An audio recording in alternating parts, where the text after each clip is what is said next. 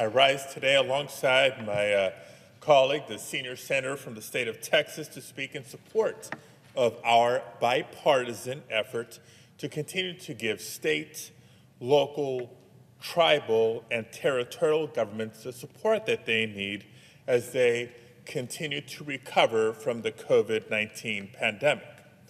While no corner of the United States was untouched by COVID, we also know that every town, and frankly every tribe, every city, and every state, every local community was impacted in a different way, and as a result has different specific needs for that recovery. Now, over the last 2 years, Congress has provided critical lifelines to communities across the country trying to get through the pandemic and begin to rebuild.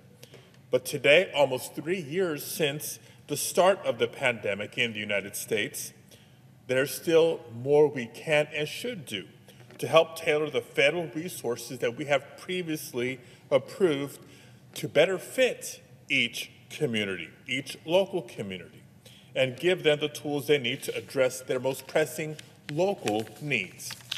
Now, at its core, this bill is about flexibility and empowering local governments that are closest to the people. Flexibility for state and local governments to use their fiscal recovery dollars as strategically, as effectively, and as efficiently as possible.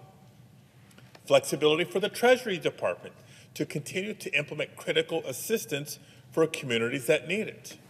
Flexibility for counties and tribes that host our nation's public lands. As Senator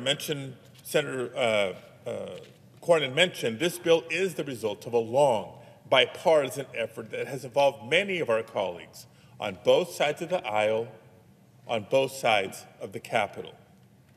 I particularly want to thank Senator Cornyn and his excellent staff for their hard work as well.